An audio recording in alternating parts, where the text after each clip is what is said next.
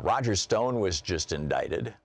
Now we see that there was a criminal conspiracy to commit fraud to elect Donald Trump and Mike Pence as president and vice president. Is it possible, if there's any lawyers listening to me right now, particularly if you are familiar with constitutional law, you know, there's a doctrine or practice or whatever the appropriate word is that says that when somebody commits a fraud and is convicted of that fraud, that the fruits of that fraud are taken away from them, right? I mean, you know, it's very clear, right? You rip somebody off, they get their money back and it comes out of your pocket.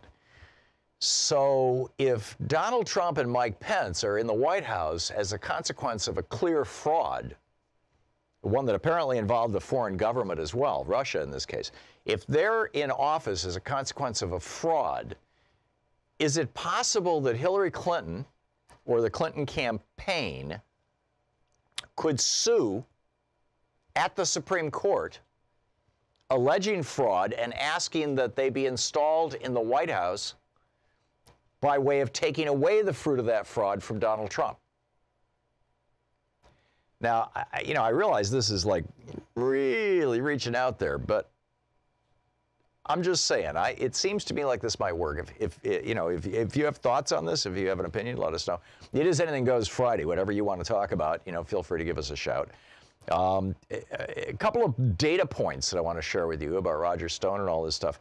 October 7th was the day that WikiLeaks first did their document dump on Hillary Clinton's, October 7th, 2016, on Hillary Clinton's emails. It's also the day that the Access Hollywood tape was released. I do not think that's a coincidence. This horrible news about Donald Trump comes out. He's bragging about grabbing women by their crotch.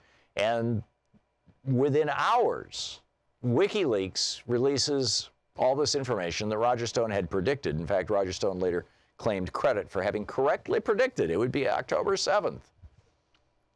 Right. Okay, in addition, yesterday, Claire McCaskill just kind of laid out Donald Trump is lying.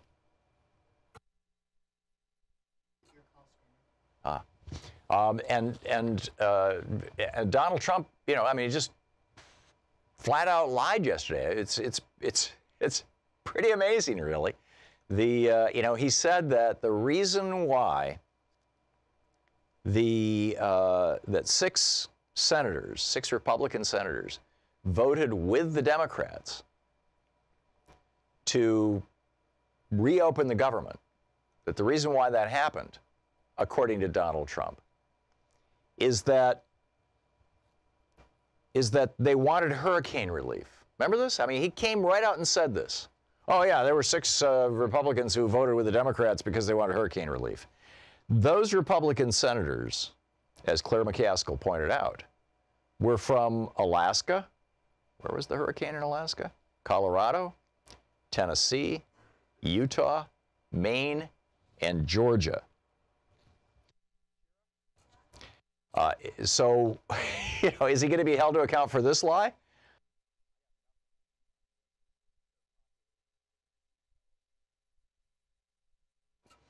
So, what do we do with that? I mean, that's pretty astonishing. So,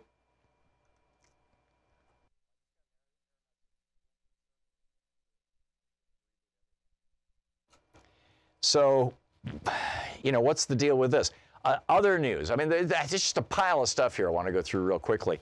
And we are, by the way, if you're trying to call in, we're having to reboot our entire phone system here. So if you're on hold, you're gonna get dumped. If you're calling in, you won't be able to get through. Just try again in about 4 minutes, because right now we're rebooting everything.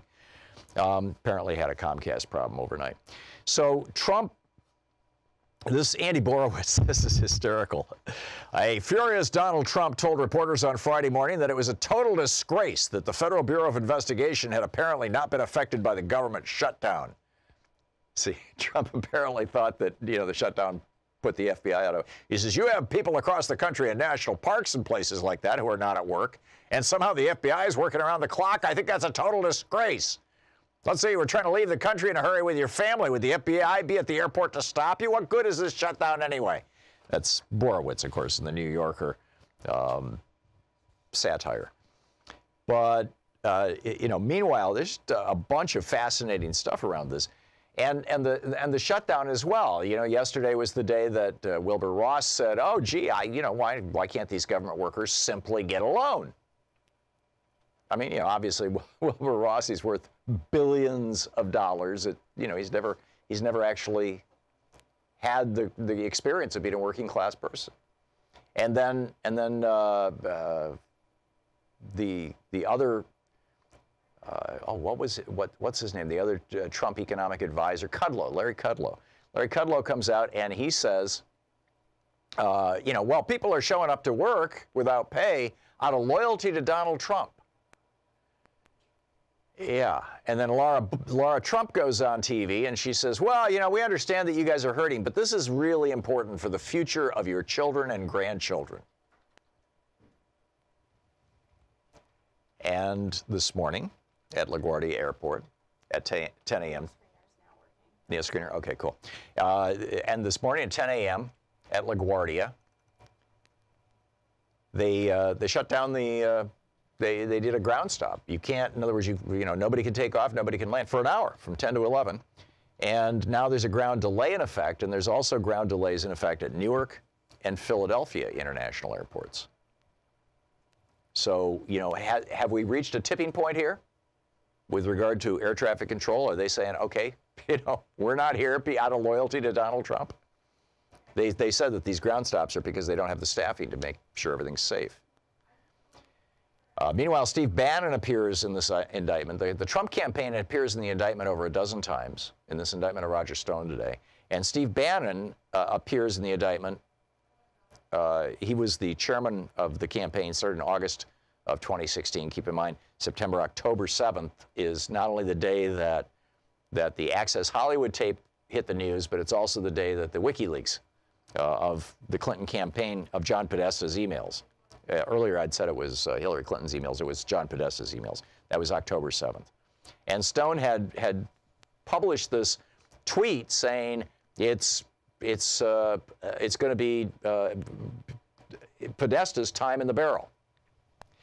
Let's not forget, though, that there was another tweet from Roger Stone about somebody's time in the barrel. This was after Al Franken grilled Jeff Sessions in committee, Senator Al Franken, and got Jeff Sessions to admit that he had had contacts with Russia and things like that, and he revealed all those conflicts. So Sessions then had to recuse himself as a consequence of Al Franken's grilling. And once he recused himself, then Rosenstein had no choice but to appoint a special counsel. He appointed Robert Mueller. Stone was clearly PO'd about this. The Guardian has a piece about this. Tommy Carcetti is blogging about it over at DU.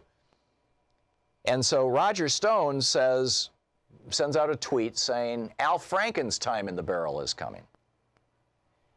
And shortly thereafter, allegations of sexual harassment against Franken show up, centering, as Tommy Carcetti writes at DU, centering on a decades-old joke photograph and a few other vague accusations.